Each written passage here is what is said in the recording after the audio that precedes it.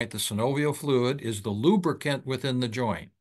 If you have synovial fluid in your knee, it works nicely, smoothly.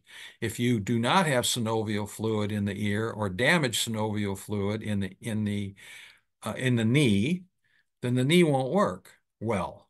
Well, synovial fluid is in this joint, and under the influence of chronic inflammation, synovial fluid gets sticky like glue rather than like oil, a lubricant.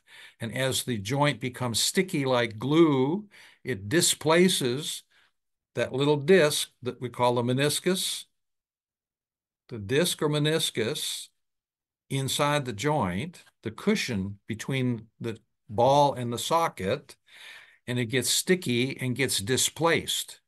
And when it gets displaced, it causes locking within the joint. And as you decrease the inflammation, as the influence of the inflammation goes away, then naturally the synovial fluid takes on its most usual characteristics, goes back to being a lubricant. The disc or meniscus becomes less sticky and goes back to a more normal position. And more likely than not, 90% of the times, not 100, nothing's 100%, almost nothing.